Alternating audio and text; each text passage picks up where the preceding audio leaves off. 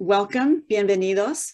Today's core coffee chat on understanding the county budget is an opportunity to learn about something that affects all of us one way or the other. We hope today's presentations and the discussions and breakout sessions that we've planned will help all of us gain a fuller understanding of the budget process and cycle, as well as opportunities to be more involved in shaping it. We have two guest presenters today, Sven Stafford and Marcus Pimentel, who Nicole Young will introduce a little later. And our chat today is co-sponsored by the Human Care Alliance and the Nonprofit Connection for Santa Cruz County. We thank them for bringing this important topic forward and for helping to get the word out about today's event.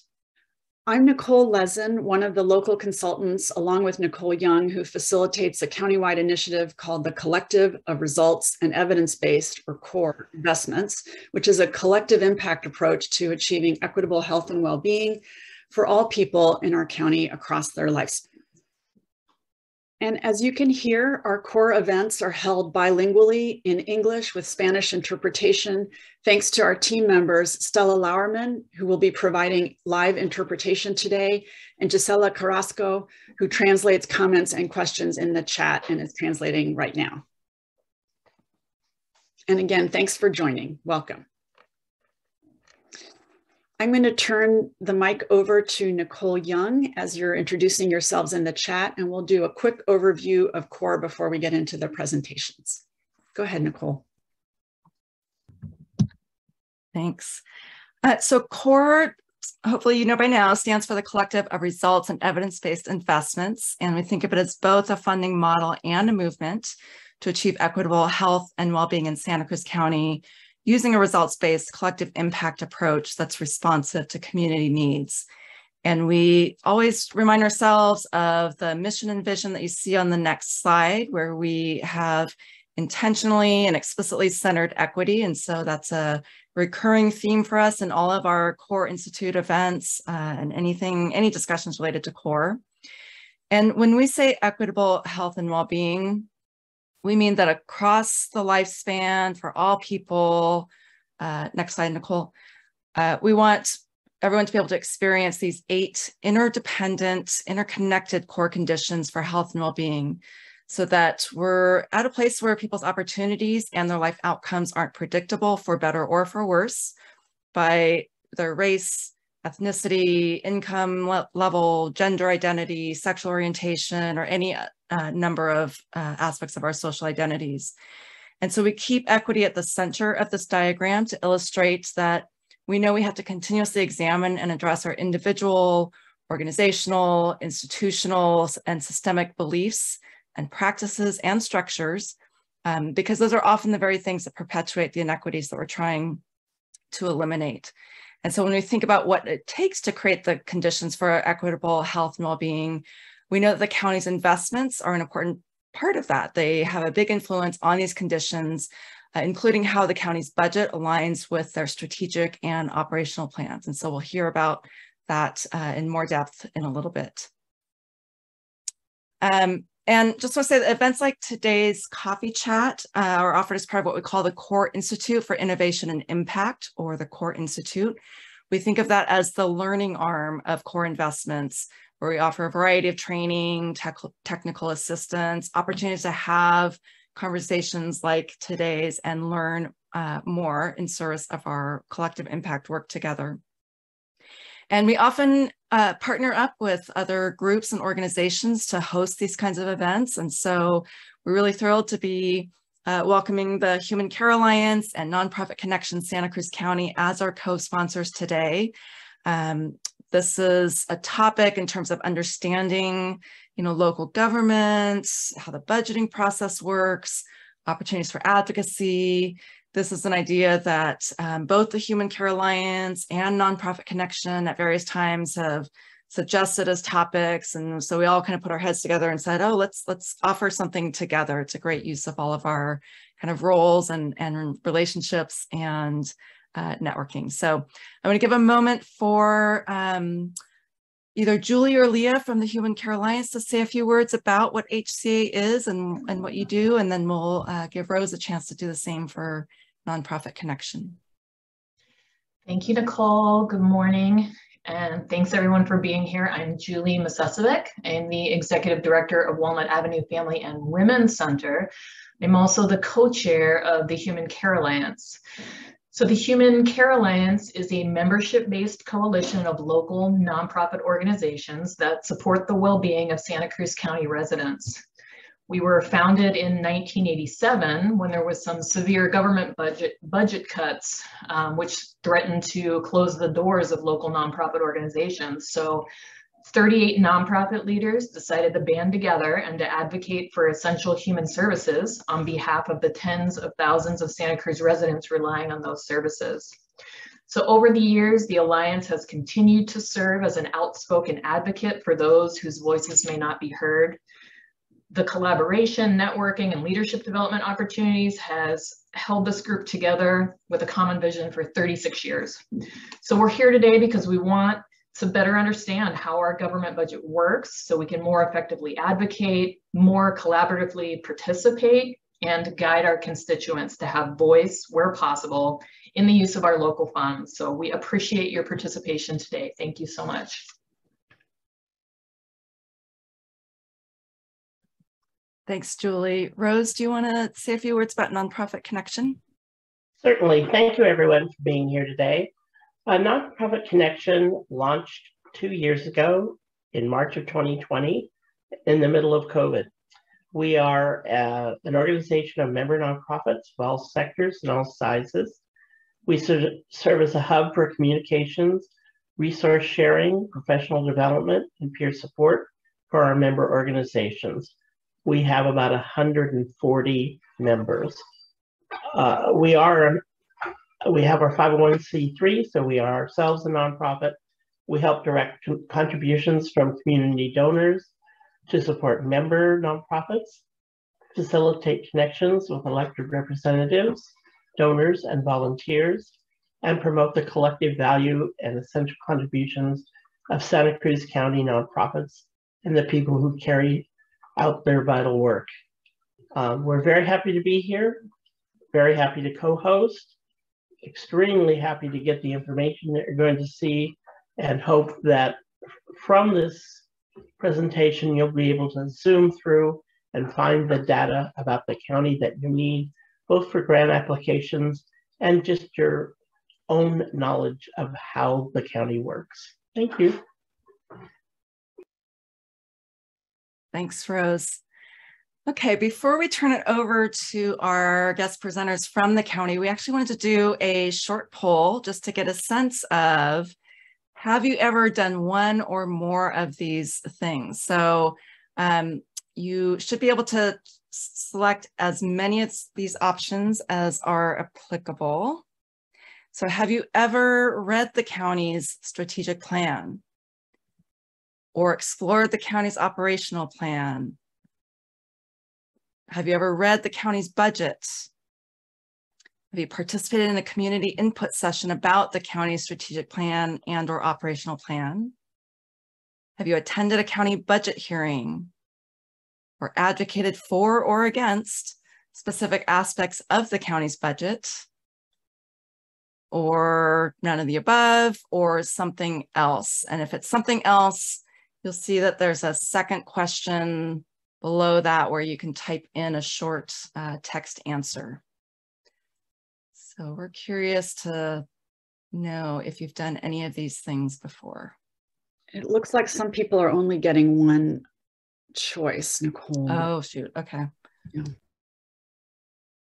Well, then pick the one that, that you've done most often, or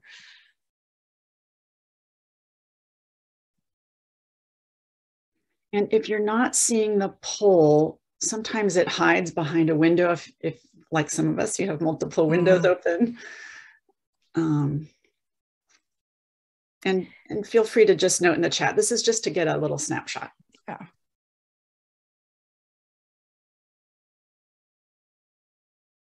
we'll give it maybe another 10 seconds. See if some of you are able to find the poll on your screen. And then we'll close it and share the results.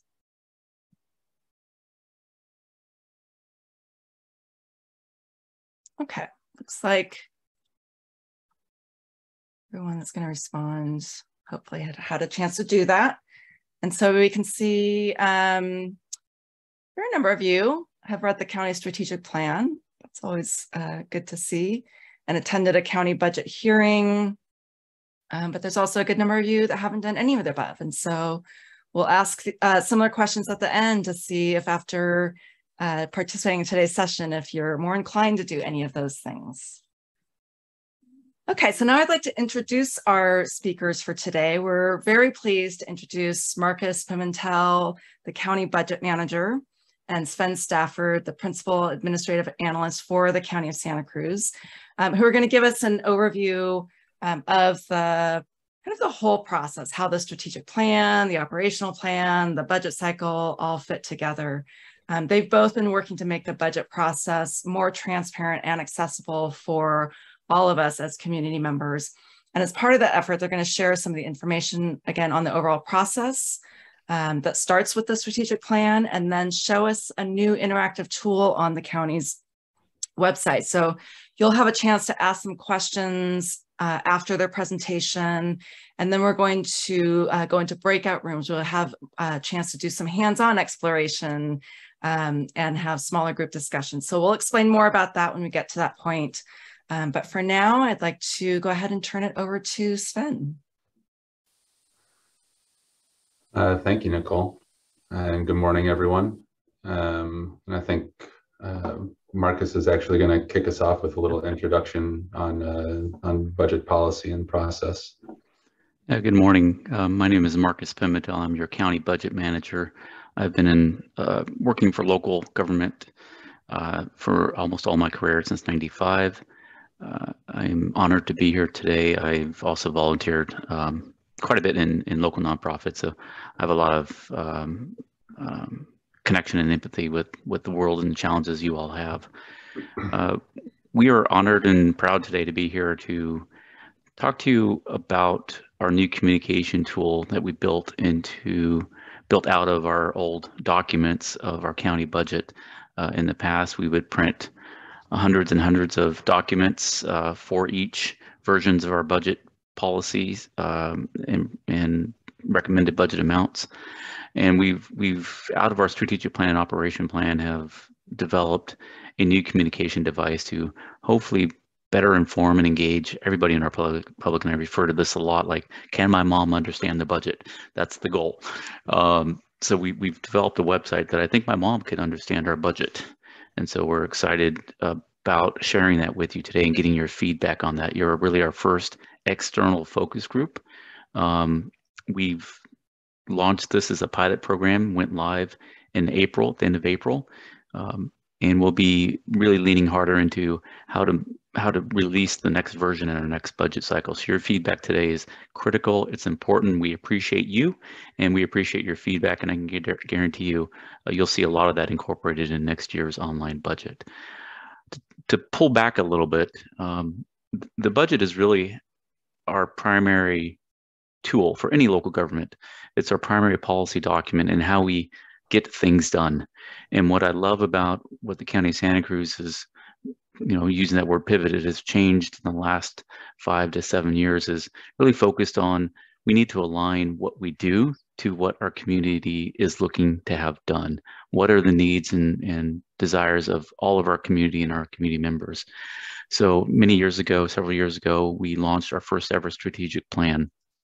And in 2018, we went live with our 5-year strategic plan, our 2018 to 2024 strategic plan. It's really meant to set the vision and the primary goals and focus areas of where all of our county efforts should focus. Now, many of you understand county budgets, and many of you understand your own budgets. There's a lot of stuff that's just baked in. There's 80% of your budget that's just baked in, but there are opportunities in every budget. And so what we wanted to try to maximize is those opportunities. How can we direct those in a way that's aligned with our community vision? And so I hope what you'll see today is our budget is now integrated within our strategic plan and operation plan. And that's the end goal. The community should help design the strategic plan. The community should help inform what the operating plan are, the subsets of how you get things done to get the strategic plan in place. And then in the end, the budget is just how you make that happen. So we're really excited about this kind of change in thinking. We recognize that the way county governments and local governments have come up with developing budgets, by the time they're presented, most of it is baked in, and it's really hard to make those pivots from when the proposed budget is released to when it's adopted. So what we really want to get to, and we're excited about that change, is having the budget be a tool of how we achieve the successes in our strategic plan and operating plan. So I'll pause there and just hope that makes sense. Let that sit for a few minutes, and then I'll go on with more details. So within our strategic plan, our 2018 to 2024 strategic plan, we identified 6 focus areas that we wanted to focus on, and we can talk about that in the breakout rooms a little bit more, or follow-ups. And within each of those focus areas, there's 4 main goals. So there's kind of 24 total main goals for the county that we hope to achieve. And then to achieve those goals, we have operating plans. We have 2-year operating plans. So we have kind of a 6-year strategic plan and then 2-year operating plans that help achieve those goals. For example, within our current 2021-2023 2-year operating plan, we have 180 objectives. I should have asked you a quiz. How many objectives might we have? The answer is 180. We have 180 objectives across the entire county, and you'll see some of those today. They're now integrated on our budget, and you can see those actual status of those objectives. And so we're really excited about that. What we're also really excited about is the pivot that happened in 2021, coming out of certainly 2 emergency events, but also the realities of the huge systematic inequities that are in all of our systems. And so our current operating plan with 180 objectives, 80 of those are focused on areas of equity. 73 are focused on our response and resiliency out of our COVID pandemic event and our CZU fire event, just by way of example. So that's just an example of, we have subset 2-year operating plans that are meant to be responsive to what's going on in the time. And then you have the strategic plan providing the vision and major goals of how you get there. And again, and then the budget, all of us budget geeks that are here today, we've got our budget geek team from the county. The budget is really how you achieve those objectives. So I think we're almost ready to go in, but what I just wanted to kind of finish with before we pull up the website is talk about the rhythm of our county budget process. So I'll paste in the chat just so you all have it. There's some key dates coming up. June 21st and June 23rd are our next key dates. It's a Tuesday, Wednesday, Thursday. We're going to have budget hearings starting at 9 a.m. in the morning, 3 days of budget hearings, beginning with general government, so health and human services, general government, and then our health and human services on Tuesday. And then we'll go into land use, which is public works, planning department, probably OR3, our Office of Emergency Response. That will be on Wednesday. And then we'll finish on Thursday with public safety.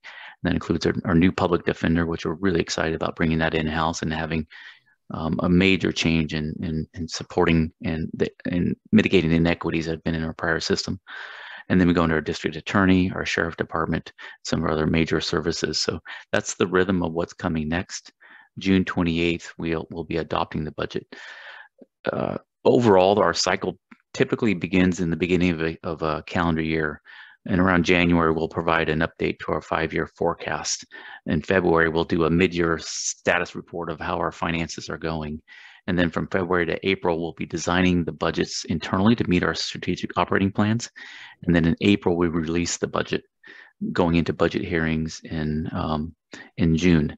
We hope to have budget hearings start a little bit earlier next year, but we have to just work on our calendar. But typically, budget hearings are the 2nd to 3rd week of June. So that's kind of the rhythm of our budget. It begins with a forecast in January, a financial update in February, final recommendations from departments, presenting in late of April, and then budget hearings that will start happening in June, and then adopting the proposed. We have a process where there's still a final adoption that occurs in September, this year on September 20th. It's the final date where we do any final cleanup, and it's the date for auditor controller to produce our financial records. What we can do in one of the breakouts, and what we'll share as a link, is we have a 1-page summary of what our current county budget process is. So Sven, if you wouldn't mind pulling up the website and starting us with the how do I section, and if you can share your screen. or at least start with the, thank you. So what you're seeing in front of you is our proposed 22-23 budget integrated within our strategic plan, operating plan website. It's a home landing page that you'll have kind of 5 option choices. Where might you want to go? You can go with the first left corner. You can get a budget message, and that's from our CAO, Carlos Palacios, who many of you know. We've introduced a new technique of video messages, and so Carlos is piloting our video message first ever on our county budget. What we'll see next year is you'll have more messages from myself, from other county department heads, just giving a different way for us to engage our public and talking about the main initiatives of not only the county, but in the operating plan and within the departments. We have a section on what the county does. But before I jump too much deeper, Sven, if you can go into how do I use this website? This is a really nice tool. We designed this in-house. Well, we've designed the whole website in-house, and Sven Stafford was the visionary in how we might display this. But we created about a little less than a 5-minute video, and we ask you all, please spend some time looking over it.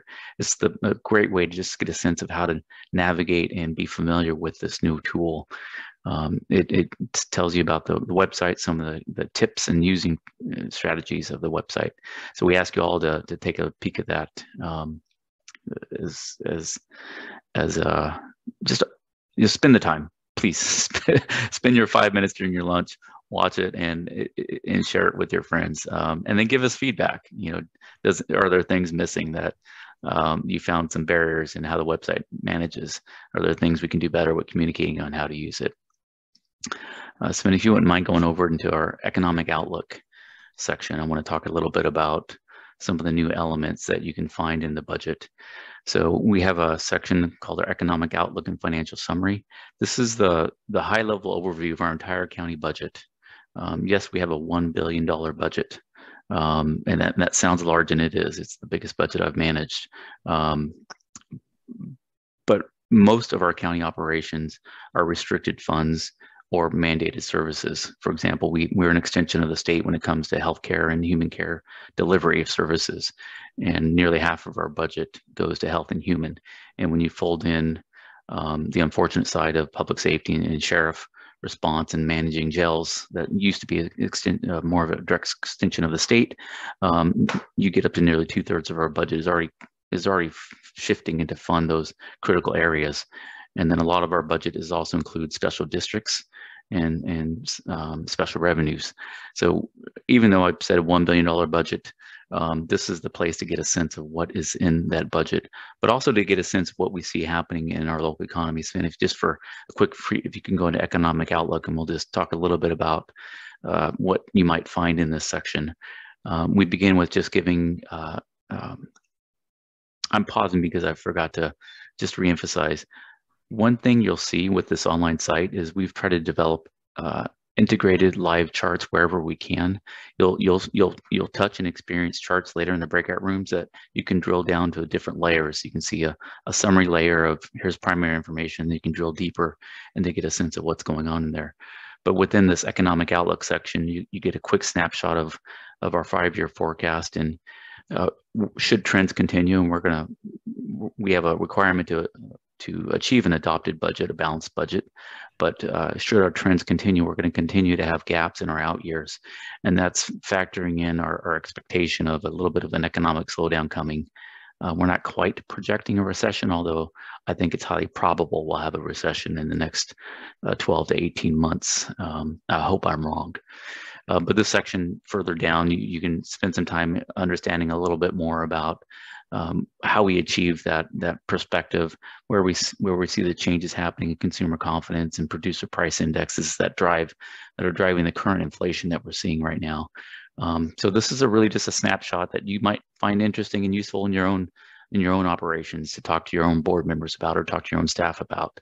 And what you'll see in a lot of this is using and referring to data that you're all familiar with within DataShare Santa Cruz. Wherever we can, we've tried to refer to that site as a resource. We're trying to connect with this online budget to existing resources that are always out that remind people of what you might find. In this case, we have data on our county employment, or the size of our labor force, and the fact that our number of labor force, the number of people who are actively looking to work, has been shrinking over time.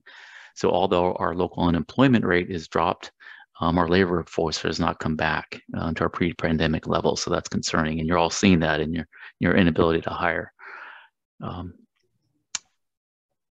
Where else might I want to take you? If we can maybe pop over to achievements, Sven. Thank you for being the tour guide driving this bus. We're really proud to highlight some major achievements in this county. While I can spend an hour on each of them, in addition to looking at that 5-minute video, maybe going through the economic outlook to find information that will be useful to you, we ask you to spend some time in our community achievements. We've tried to highlight some major successes that would not have happened without a strategic plan, a vision, and a clear charge to achieve that vision and that mission. Stepping in to save the Watsonville Hospital was a huge commitment that I'm not sure this county would have done 10 years or 20 years ago. But in this case, they did. The county is still taking a leadership role, providing resources and $5.5 million of funding to keep the idea and dream of having the Watsonville Hospital remain open. As you saw in an article yesterday, we're still actively trying to meet a gap in finding funding for that. But what you also see in here is some of our other successes in the now 3-decade solution, working with the federal government and the state government on finally coming together with a plan to strengthen our levees to avoid the Powder River flooding, as it's done every couple decades, and additional achievements that we've made on affordable housing. So we ask you to take a look at this. See, does it meet your needs? And we'll have a poll later on that we'll share with you from our county perspective. Do these achievements resonate with you? I'm doing my own little time check because I can get too carried away and too excited about all this stuff. I guess what I'll finish with is, Sven, if you can go over to what the county does and how our taxes allocated. We'll dive a little bit deeper in a breakout room. But we have a new resource here available to you about, if you've ever wondered how we're funded or how property taxes get allocated, we've got some new great tools here for you. This infographic is a way of demonstrating that, unfortunately, across our county peers, across the state, and our peers locally, our county is the worst funded when it comes to per capita funding at property tax and sales tax. A lot of it's a nature of 1978 Prop 13 and the 5 decades of changes that have come there. And just the nature of the changes in sales tax policy. But what it results in is we serve the greatest population. 50% of our county is served by the county. That's very atypical. And we're the worst funded in the entire state as compared to counties. So if we look at state averages or peers, so it's just it's a game setting moment to just understand the challenges we have. So even though we have a $1 billion budget, the demand far exceeds our ability to meet. And what you'll see when you dive deeper into some of these charts, like the property tax chart, is you can dive down and see not only how your property taxes are allocated across the county, but you can see how it's allocated through all the different schools. Most of your property taxes goes to funding schools, but now you're able to see which schools does your property taxes go to, generally speaking. So that's an example of a lot of the data and access that you'll see across our entire website to be able to drill deeper into the information. And Sven, I took a lot of your time, but I apologize for that. And I know you wanted to go in a little bit more deeper about previewing the departments. So if you want to take over from here on out.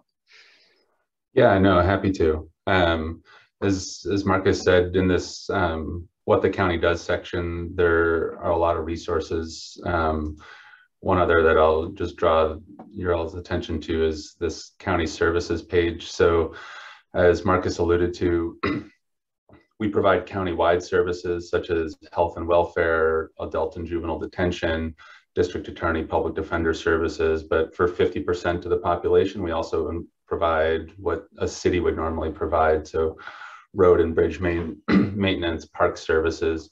And we've built in a nice mapping tool here so that you could, you can look up any address, your address if you want.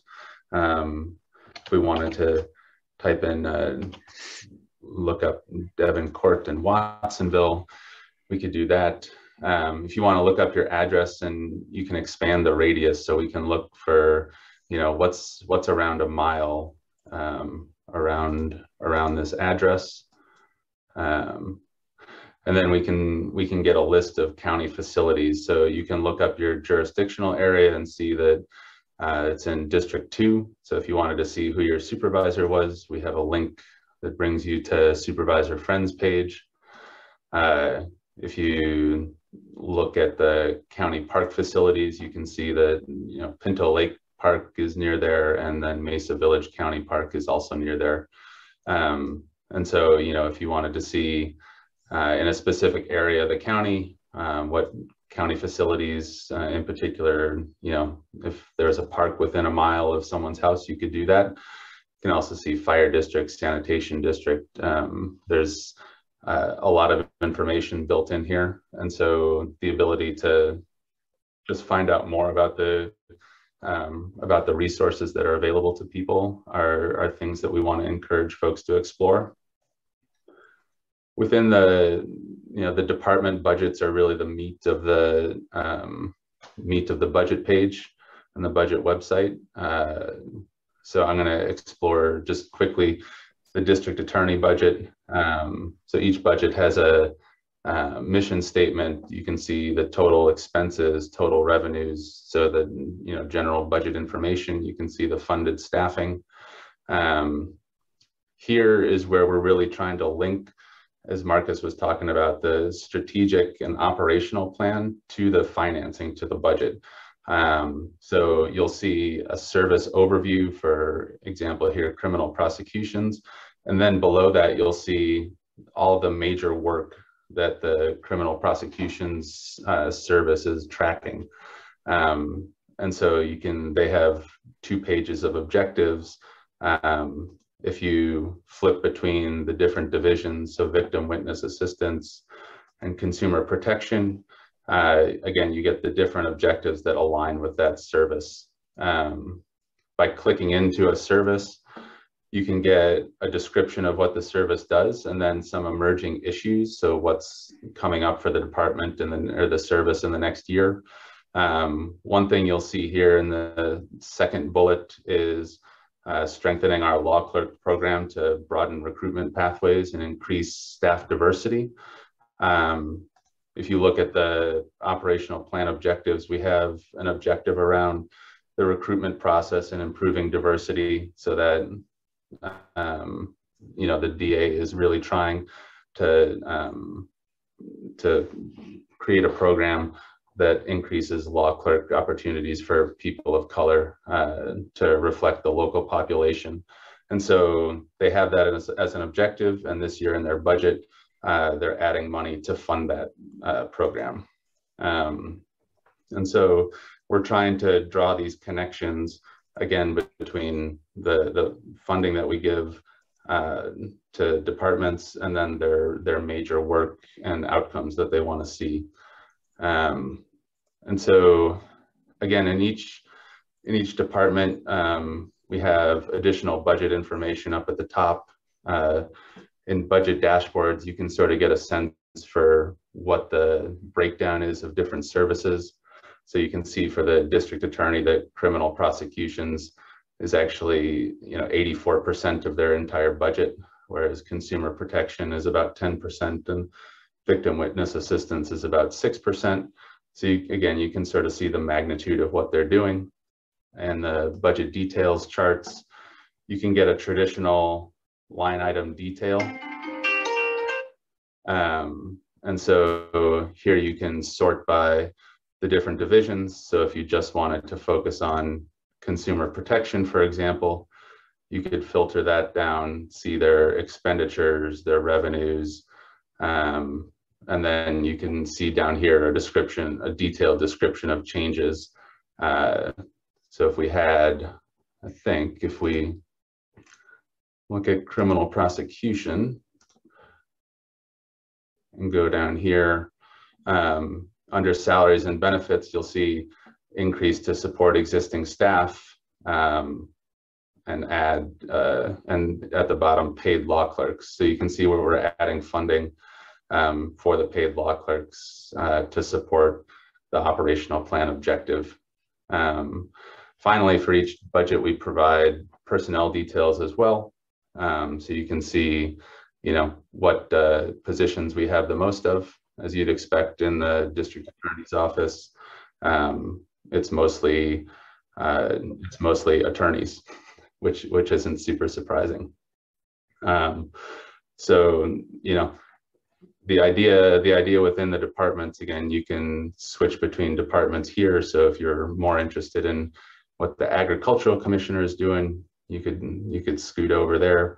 But the website is designed for people to be able to find the thing that matters most to them, and then get down into as much detail as they want.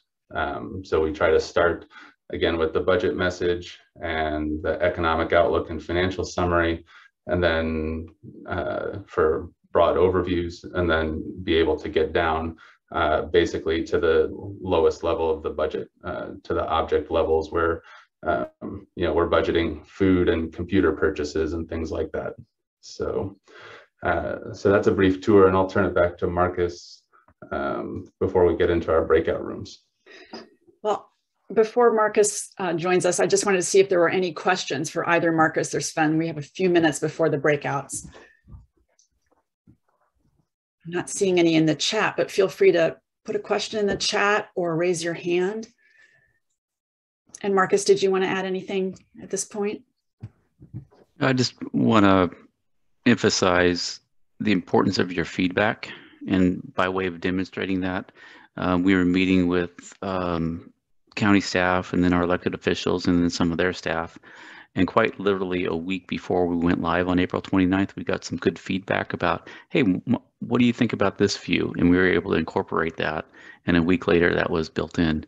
We are excited about the opportunity that we've built this in-house using county resources and county skill sets.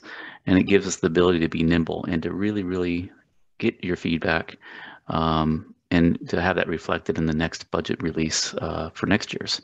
So please participate in the poll that we send out. We'll share with you an email at budget at santacruzcounty.com email account that you can send us your comments anytime you want. But I do see a few hands that came up, and I'll happily go quiet and answer questions you want to hear.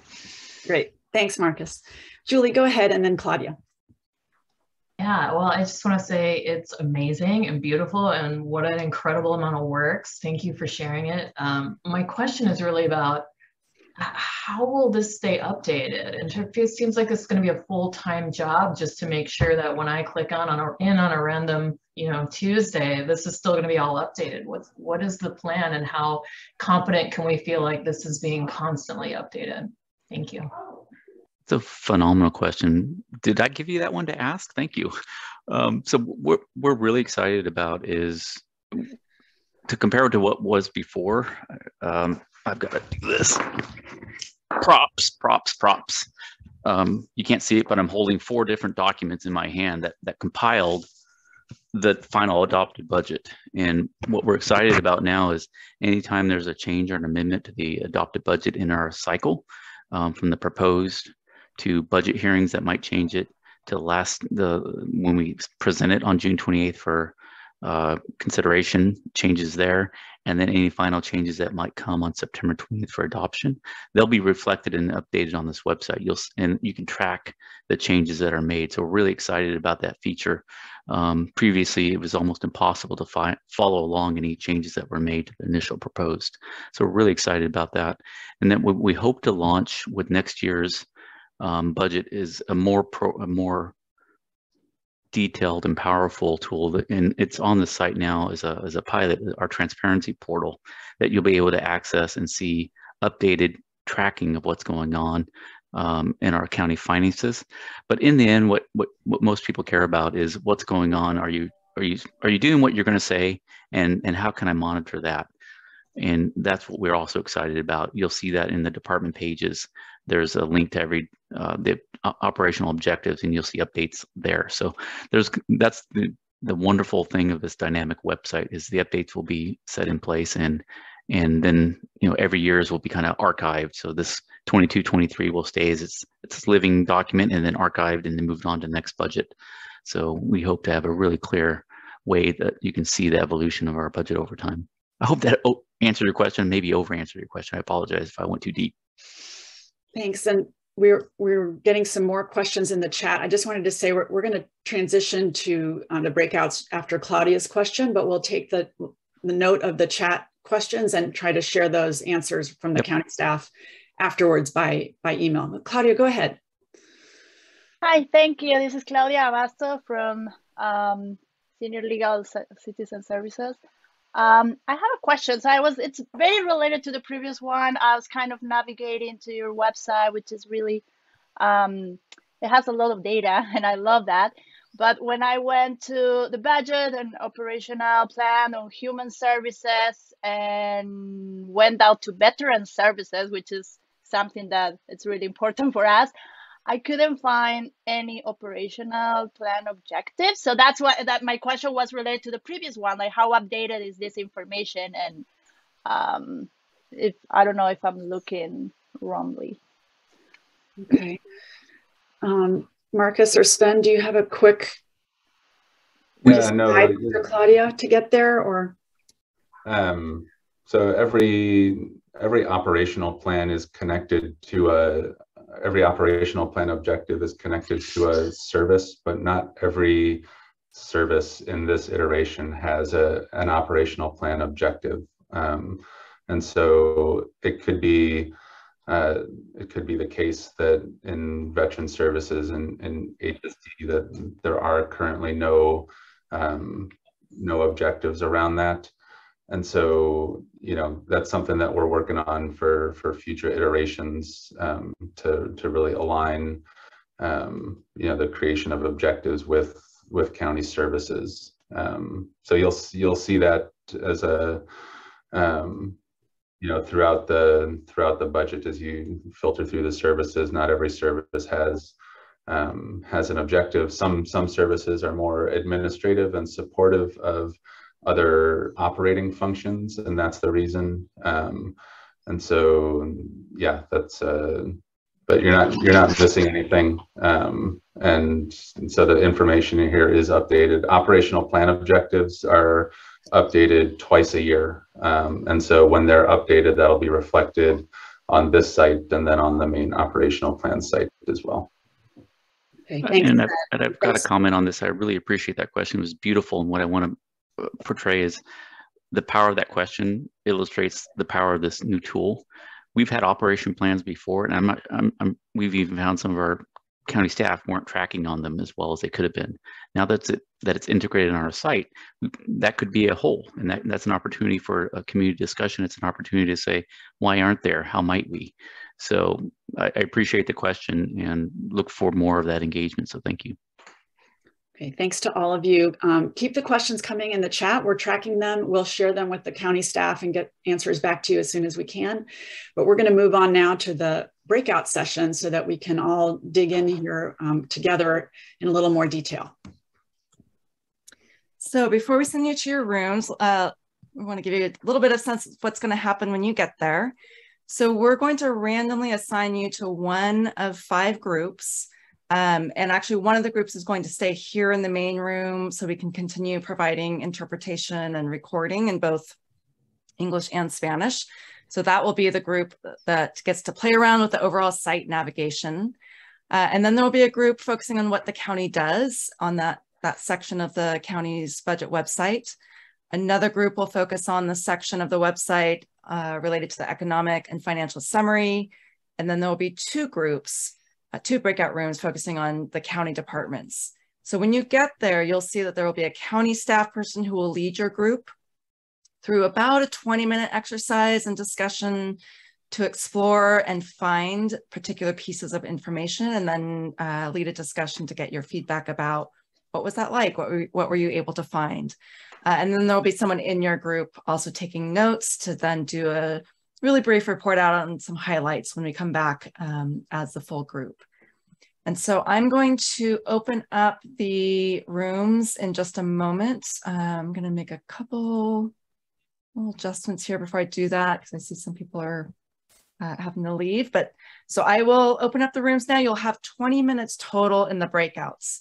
You'll see a countdown clock for 19 minutes, then you'll see a 60-second warning before you're all magically sent back here. Well, welcome everyone. Do we want to just go around real quick and do quick introductions so we know who all is in here? So again, I'm Sven. I'm the analyst in the county administrative office. I'm here with Rose Felicetti taking notes and helping facilitate this discussion. But wanted to maybe go around the room and just say who you are and what organization you're with. I don't know if Gisella, if you want to start. Sure. Oh, sorry, I was in the Spanish channel. Hi, I'm Gisella. I'm part of the core team, and I provide some translation and also some project assistance to Nicole. Nice to meet everybody. Happy to be here. I guess, do I call on somebody? Yeah, do you want to popcorn it to someone else? Okay, I'll tag Claudia. Hi, how are you? Well, again, I'm Claudia Abasto. I work at the Senior Citizen Legal Services. I started recently, like 3 months ago, and I'm in charge of looking for grants. And I just learned, so this is a crazy world, and I really appreciate the presentation today. Thank you. It's very useful. Oh, and I will call someone else. I will call Michael. Thank you, Claudia. Michael Painter. I'm the Executive Director of Student Support Services at the County Office of Education. And I was very interested in, I've never been to this portal, Sven, so it's amazing. And I was wanting to drill down into HSA and HSD mostly, because I work very closely and have contracts with them. And so I've already tried to explore a little bit. So thanks, everybody. Excellent. Maybe Paulina? Hi, good morning. Paulina Moreno. I'm with Community Action Board of Santa Cruz County. Awesome. Oh, should I pick someone? Yeah, go for it. Stella? No, Stella's the interpreter, right? Crystal? Good morning. I'm Crystal Caballero. I'm a health educator in County Public Health, and I oversee our healthy eating, active living work. And yeah, very excited to learn more. Thanks so much, Sven and the team for bringing this to us. And I will call on Rose. Good morning, everyone. I'm your scribe. So if there's a point you want to make in particular that'll be reported out, please let me know. Otherwise, I'm just going to be taking general notes as people speak. I think maybe Lauren was the last person that we haven't heard from.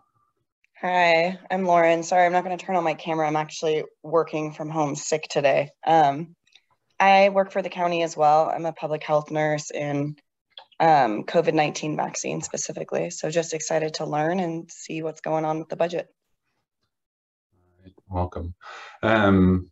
So the first one of the things that we've tried to do also with this budget is design it with mobile in mind. And so most people access the internet through their mobile devices, not through a computer. And so we've tried to make it mobile friendly. So I don't know if everyone has a phone. If you type into your browser the URL that I just pasted in, www.sccvision.us, it brings up our site, and so one of the things, we know not everything is perfect here. If you have the site and you scroll down a little bit and click on what the county does, for example, and then within that county services page that I was showing you earlier, that's a good example of where we're trying to get to with all our pages. So you can scroll down and the map formats to your phone. So you can type in your address, move the dial around a little to change the range of the area you're looking at. So I just encourage you all to, try to look up your address, and if you didn't know already who your county supervisor was, try to find that out. I don't know if we have. Does everyone know who their county supervisor is? Thumbs up. All right. So maybe we can go around and just say that real quick. So I'm in District 2. So Zach Friend, Supervisor Friend is my supervisor. How about Michael, who's your supervisor? I'm in District 1, so it's District Koning, Manu Koning. Sorry. Nice. How about Claudia? I'm lost because I live in San Francisco, actually. So I'm like trying to figure it out. Yes. Gotcha. Well. Or maybe type the address of Senior Citizens Legal Services and see what district that's in. Yeah. How about Gisella? I too am lost, like Claudia, because I am from Texas. Oh, nice. Excellent. How about Paulina? District 4, Supervisor Caput. Nice. How about Crystal? I'm so sorry. I'm home with my little one and I have not looked at my district yet. Let me come back to that. That's okay. Let's see. Yeah, I mean, we can, the other question we had for our group was looking at the transparency portal. But before we do that, I'm open to just sharing my screen again and going through any additional questions that you all had, so we can look at it together here. I know it sounds like we have a bunch of folks from are interested in / from Health and Human Services. The Health Services budget is actually one of our most broken down budgets, and so within behavioral health in particular, we have 11 different services, from adult mental health all the way down to really public guardian, and then within our different clinics, we have all our safety net clinics that we operate. Environmental health is really important in terms of land use regulation. So they do everything from food trucking inspections to septic system inspections. Public health obviously plays a huge role in pandemic response, but also other population health initiatives.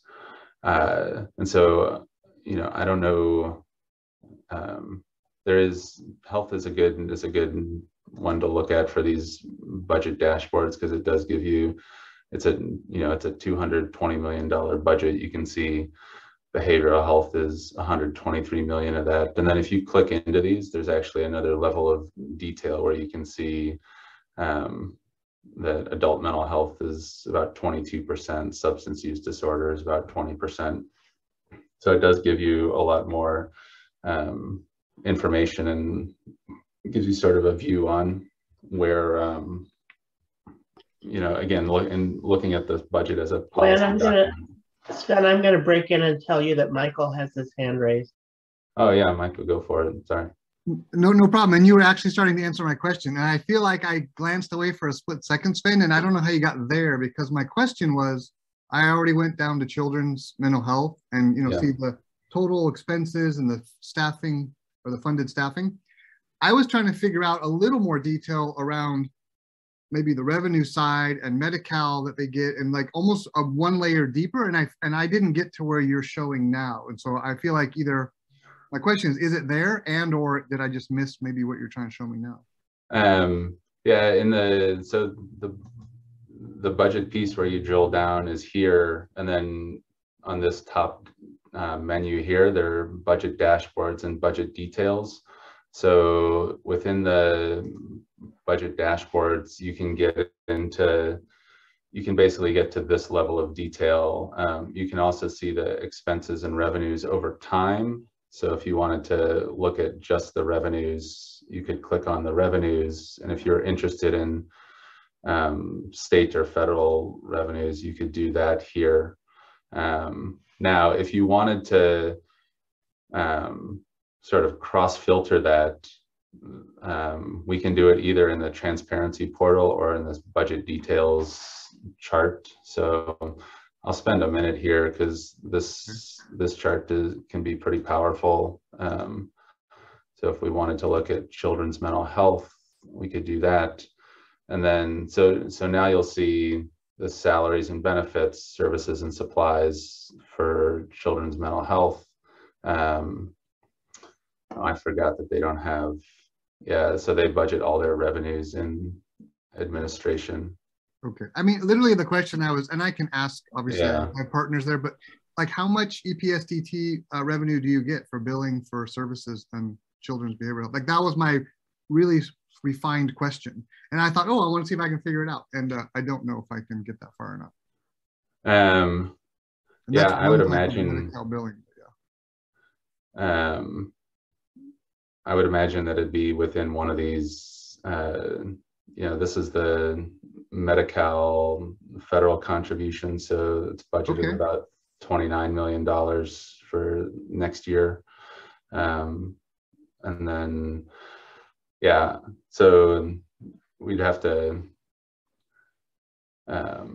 yeah, I mean, these are all the intergovernmental revenues. So meaning state, federal revenues that we're getting. So basically, that's a very good start, and that gives me a lot more information than I have right now. So that's wonderful.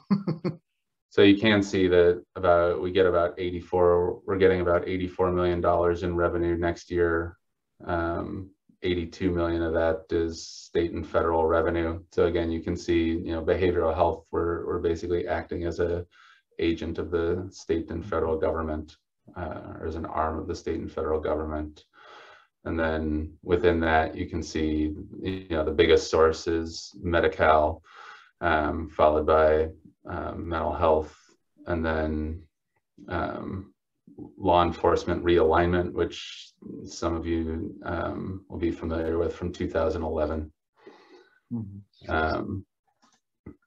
One thing, so it might be worth, if we click on the transparency portal, there are a bunch of things that we can do here that are similar to what we were looking at there. So here, if you're on here and you click on the filters, then you can basically look at anything you want. So if we wanted to look at revenues and we wanted to look at health and human services and health services, and then behavioral health, you can see most of it's in behavioral health administration, that 84 million. And now when I'm in here, you can actually click on revenue type and intergovernmental, and we could click this off. And if we just wanted to look at, state mental health, we could do that.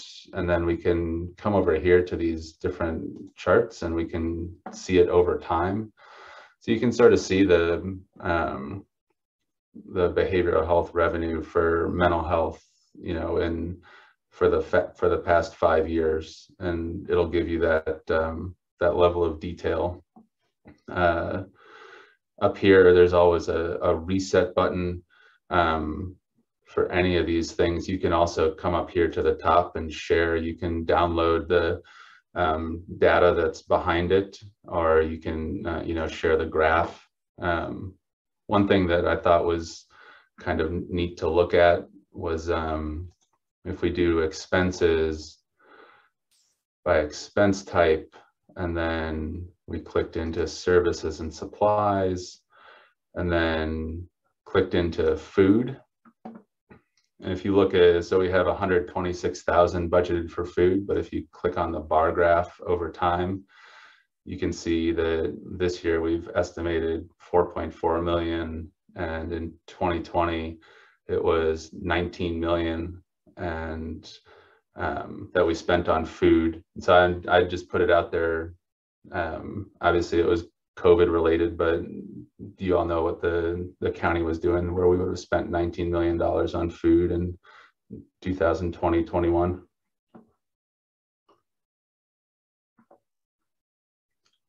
And I'm happy to record all the oohs and ahs that you're feeling. This is simply amazing, Sven.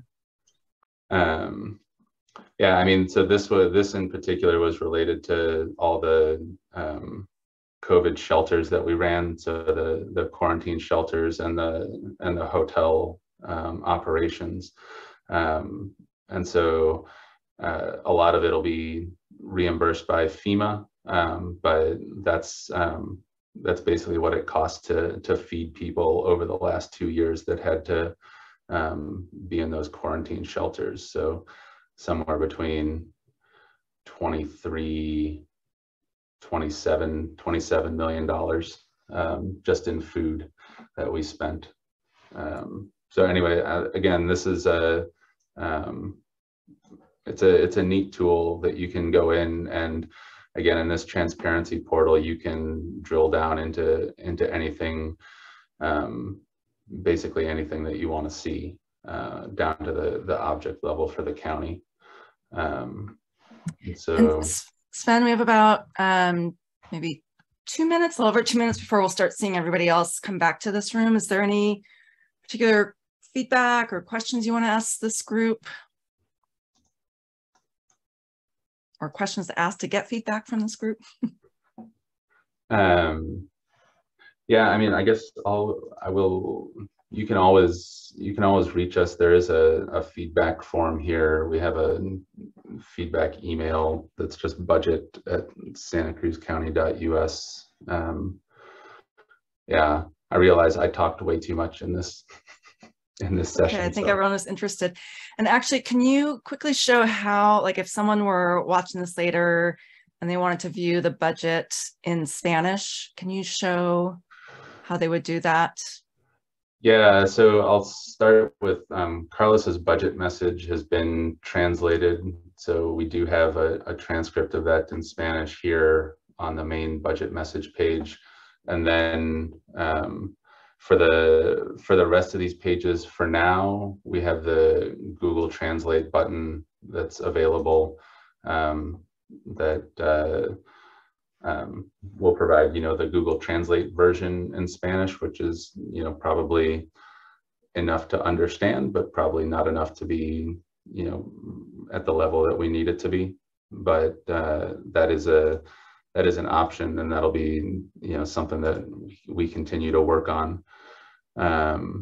So we can, again, if there are more people engaging in Spanish, that's something we want to do. We definitely want to increase the amount of South County participation that goes into how these funding decisions get made.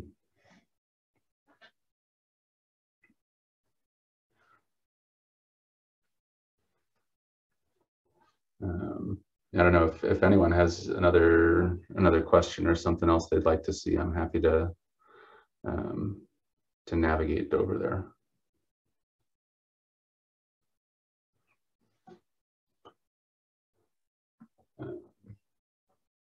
One thing that I'll share just with Nicole in the room is that we have tried to do more linking community indicators similar to the core conditions of well-being for across our focus areas. So all of these indicators link to our data share partner And so if we look at attainable housing, we can see, again, renters spending 30% or more of their household income on rent. Obviously, we know housing is a huge problem. And so, by clicking on those, you can get into data share and see how we compare to other California counties, to the country as a whole, and get a whole bunch of disaggregated data. So you can see that that rent burden, falls perhaps disproportionately on those who are 65 and older. Unfortunately, the age is the only subgroup here for a lot of these. We try to find subgroups that have race, ethnicity, or location as a disaggregation, so that we can see, where a lot of times the disparity falls along race lines, and in Santa Cruz County in particular, along location. So. Great. Thanks, Sven. So it looks like everybody is back, and yes, people automatically got moved back to the main room once the timer for the breakouts ran out. So hopefully not too many of you were caught mid-sentence before the shift happened. And so what we're going to do is spend about the next 10 minutes just hearing a brief report out on 1 or 2 highlights from your group's discussion. We have the notes so that, if there are other things that you're not able to touch on in your report out, the county staff will at least have that there. So we'll ask each of the note takers to go around and just give us a quick highlight of what was the section that your group looked at, and what were some of the kind of key insights or ahas or topics that your group discussed. And so Rose, you were our note taker for group 1. You want to go first? Sure. Excuse me, sure. And I apologize, I didn't use the right form. I'll type it in. One of the first things that we went through is that this site is mobile friendly, and you should be able to go down through it on your phone. Excuse me, it's adapted for that. And he shared the website www.seccvision.us. We looked at the Health and Human Services part of the website because that interests many of you, and did a lot of drill down on services, looking at state and federal info, and sources and uses of funds. I was very, very impressed, frankly, with the transparency function of the website, particularly interesting for those of us that are writing grants and trying to follow tracking that information. Sven wanted everybody to know that there's a feedback button at the bottom of the website that you can contact them directly and leave your feedback of what you see. Also, he wanted you to know that the website's available in different languages. You just have to toggle the Google switch at the top. I was very impressed with the community indicators. It's a dashboard. You can drill into it and see how we compare to other counties, how we compare to the US in general. And clear down to how the impacts of race, ethnicity, location, that type of thing, which should provide a tremendous amount of data. And I'm just going to do the oohs and ahs that I could feel as people were trying to drill through. Thank you very much, Sven. Thanks for that, Rose. Let's go ahead and move on to group 2, and Heather, your note taker. Yeah, want to give us a quick highlight of what your group focused on, and then some of the key points. Yeah, we loved what we learned. So great job, Lana. And we learned a lot about what the county does and how to look up which roads are maintained by the city or perhaps a piece of the unincorporated county, which kind of led us down this road around, if you want to maybe add on to a home, or if you need a builder's permit, how you can kind of lift that from the landscape and understand the districts. And we also really appreciated learning about our property tax dollars and how much is going to schools. So it's more than half, and you can have this topographical map where you can drill down and see how much of the property tax is going to the 10 school districts. The areas that we were supposed to report back on were with regards to sales tax. So we spent some time understanding, for example, on the sales tax button, if you were to purchase, let's say, $100 item, about the total amount of sales tax around $9, $6 would go back to the state and $3 would stay local, and about a quarter or 25 cents of that would go, 25 cents of that $3 that stays locals would go to fund libraries. So that was really interesting. We found the community achievement section to be extremely helpful, notable and user-friendly, and just a lot of pride. Right now, shout out for the Housing for Health project at 1500 Capitola Road. And I think one area that we were in wonderment about, certainly looking at the districts, sometimes there's these up and down arrows that like allow you to drill down, and we were wondering if maybe those arrows could be more labeled. It might be helpful to let people know that you can keep breaking down visually the data, but overall just so blown away and so grateful. Thank you. Thanks, Heather. Okay, let's move on to group 3, and Leah is going to be our reporter for that one. Thank you. So in our group, we found that in California that the consumer prices have not gone up as much as many other places, which surprised me. But as we all know, the housing versus income increase is hugely disproportionate. I was also surprised to find out that the county's budget is only $1 million and only $200,000 of that is discretionary, and that the rest of the county's money comes from state and feds, and that that's generally fairly restrictive of what it can be used for. So that's something that I would love to learn a little bit more about. And then there was a request, we looked at different ways to look at economic trends, we looked at different graphs, and there was a request that all of us individually or as groups give some feedback on that economic outlook section to see if there's any other types of information or ways that you would like that information posted. That would be helpful. And admittedly, graphs and charts are not my forte. Reading them, I find very difficult. So it was certainly user-friendly, and there was a lot of information there.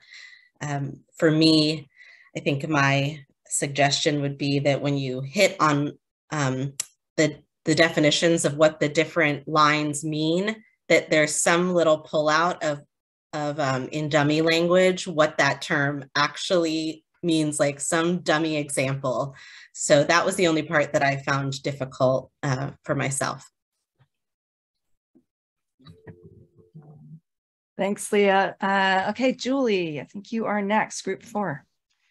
Yeah, thank you. So David Brown helped navigate us around a little bit. We decided to focus on our treasure hunt, which was what surplus property is the county currently selling. And what was interesting, similar to what Leah just said, was immediately we had a kind of a language question, because 2 of us in the group were like, oh, property, right? They're selling land. And then when David navigated us into general services, it wasn't intuitive to us. So we just talked a little bit about language. So we went into general services department to find our surplus property. We looked a little bit at the personnel page within general services, where you can actually see what we're paying in salaries and that sort of thing, which was interesting. So the surplus that we have, we've got, for example, some keyboards for sale and some computer mouses to sell. So we talked about language. It was super simple to give feedback with that little click of a button on the feedback. And so we talked about maybe a glossary of terms or more explanations, and general stores was another explanation. Like in the fields that I work in, general stores wouldn't necessarily make sense to me. So maybe defining the terms a little bit better. And then just as we were getting pulled back, David Brody brought up a good question. He mentioned that in his own explorations, he couldn't figure out how to drill down into the divisions of human services. And so that may be something we can follow up on. Thank you. Great, thanks, Julie. Okay, and our last group report is from Nicole Lezin.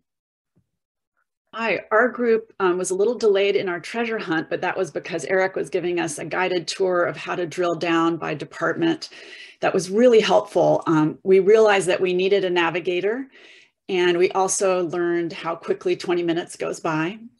So we did some exploring, and we learned how to do some tasks like how to share information once you do find a graph or chart that's useful to you, if you wanted to share that with colleagues or plunk it into a report or a slide deck. Eric showed us how to do that really efficiently. And we realized that some of the same things that other groups have mentioned, if you didn't know the terminology of what you're looking for, it might be harder to even search for it, but that's hard to anticipate. So for example, we were looking for, our task was to find out when the county's climate action strategy is supposed to be completed. So in order to do that, you'd have to know the name of the division and department that's currently doing that, which has changed. And so with our guide, we got there, and it's supposed to be completed late this year. So we finished our task, but we realized that we wouldn't have done it solo. And again, same kinds of kudos, a lot of great information. People wanted to spend more time exploring on their own than in the time we had today. And so I just want to reiterate what Sven put into the chat about mechanisms for feedback by email or on the site itself. And please feel free to add, Beth, Caroline, if I missed anything, or Eric. And I see some of you are posting additional questions in the chat. If any of you have other questions that either you didn't get to ask in your breakouts or you didn't hear addressed in the report outs, use the chat to post those, because that'll be a great way for us to keep track, or for the county to keep track of what else people are interested in, including whether the county staff would be willing to do similar presentations like this. So feel free to use the chat. And we actually have a little poll that we're going to launch just to see what you are interested in doing, or what you think you'll do after participating in today's session. So I'll launch that in a moment, but I just saw someone else, I think Julie, that your group also got a suggestion for a search function for specific terms. I'm thinking before we launch the poll and start our wrap up, Sven or Marcus, would one of you be willing to just demo that for us really briefly? Because I think that could be really useful for the group to see and to have it on the recording as well. Yeah, I can share my screen again real quick. I appreciate the feedback. I think in particular, the reminders about plain language are important. And that's something that we need to strive for. In terms of, it's not exactly the rollover, but we do have a glossary here in the user guide and glossary, where you can find all the different budget language pieces defined. So if you click on adopted budget, it'll unwind a definition for you. So there is that in terms of glossary, but again, the point is taken in terms of plain language, and then in terms of search function in particular for our operational plan, which is up here, I will say that that if you just go to the operational plan, you can search objectives. So you can search sort of keywords. If you just wanted to search for climate, for example, you could find our climate action strategy here. And so that function is available, and then getting it to the budget website in the next iteration, I think would be a good idea.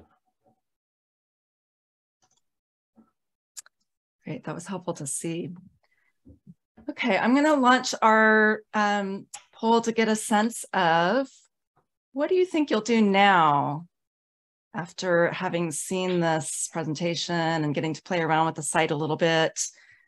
This question I checked during the breakout, so you can answer this one more than once. Do you now plan to read the county strategic plan or explore the operational plan or the proposed budget? Do you think you'll participate in a future input session about the county's strategic and or operational plan, or attend a county budget hearing and advocate for or against specific aspects of the budget? Do you think that you'll share information you learned today with others, or invite county staff to present this information for a group or agency you work with? Or do you think none of the above or something else? And we'll give you a moment to answer that before we close and share the results.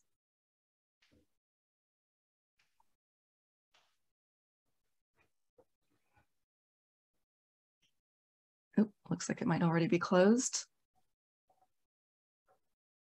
Okay. So we see that several of you that responded are planning to look further into the operational plan and the budget tool. And several of you are also thinking about participating in future input sessions, attending county budget hearings, advocating and sharing information with others you learned today. These are all great to see. Okay. So we will, we've got a couple more things to do with all of you today. Gisella has posted the link in the chat. The county staff would love to have you fill out a survey that they're managing to provide some additional feedback about today's session.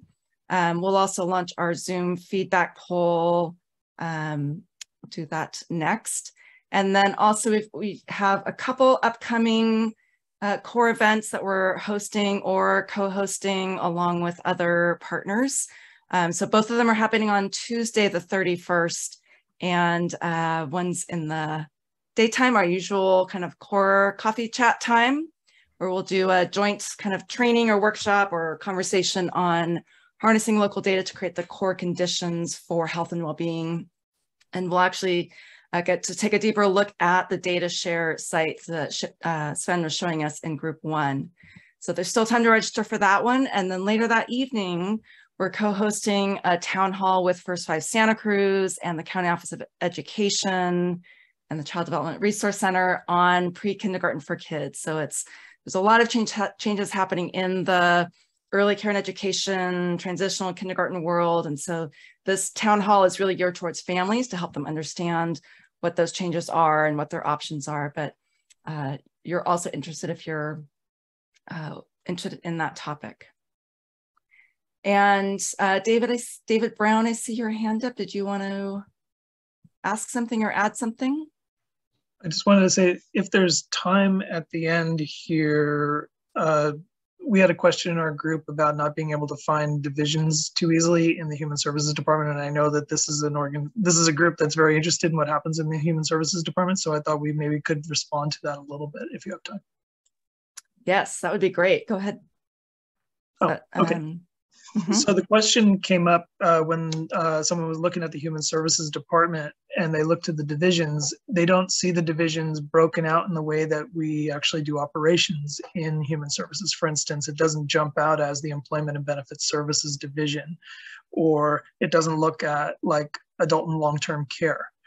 And what we have here is that we've got a historical issue that we're working towards changing. We have it broken down into the budget categories that they've always been in by these budget indexes. So most of these divisions, you'll see them in the social services division on the website. And I think, and I'm going to defer to Marcus and Sven, but I think that we were in conversations with Human Services about trying to make align the budget to the actual operational divisions more clear for next year, but it's a lot to unravel as far as their state allocations go. And so it's a lot of movement on the back end to try to make that reflect. Sven and Marcus, I don't know if there's more you want to add to that. No, that's spot on, David. It's some of it's a system of bureaucracy. Human Services is funded directly through state and fed funding sources through a large claim. And to maximize our federal dollars coming to our community, they've designed their budget in a way to make it efficient to submit their claim, but it makes it hard to disaggregate.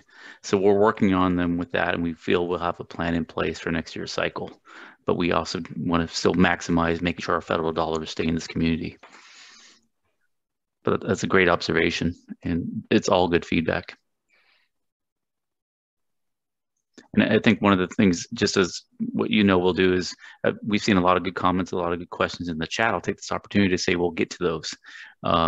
Maybe we'll just respond as a single document and have it shared back out to the group, or we'll work with the Nicoles in this group on how best to communicate that. Thanks, Marcus. And I think I saw Rose. Did you have your hand raised? Yeah, I have a question to Marcus and Sven.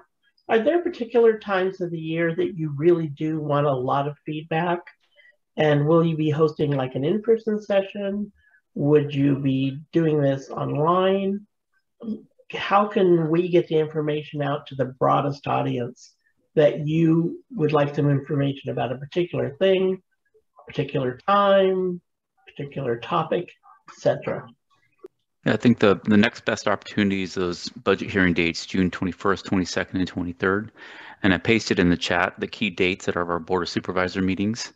So you'll see all those key dates that are there throughout the rest of this year. August 23rd is also another important date. That's when we do an update to our operation plan. It's not really changing, but it's a good opportunity to learn what's been going on in the last 6 months and everything we've said we're going to do. So I think those budget hearings, the 21st, 22nd, 23rd, and August 23rd, are great opportunities to provide feedback to what we're doing as far as budget policy and what the status of our operation plan. Are those meeting the marks? And then in general, I think we've talked about staying in tune, especially whenever you hear us coming up on an update or a refresh or designing or creating our next operation plan or the update to our strategic plan. We, again, really want that to drive the budget policy decisions in the out years. So that's the best way to really pivot this large county operation is, what is our long-term vision? What are our 2-year operating plans? Great, thanks. I just want to say thank you again to Marcus and Sven and the whole county team for being here today. And this was great information to have, and nice chance to get in there and explore and play around with it more. And it's encouraging to see that several people are thinking of going back and doing more of their own exploration, and that there's more interest in really digging deep into it. So thank you, everyone, for staying with us till the very end. We'll stay on just a couple of minutes more if any of you have any final lingering questions that you want to post in the chat so that we capture those. And Marcus, yes, we can work with your team to compile those, or have you compile them, and we'll share them out when we send the follow-up video links and all of that. So I think that's it for today. We hope to see several of you again on Tuesday or at a future Core Institute event. Thanks, everyone.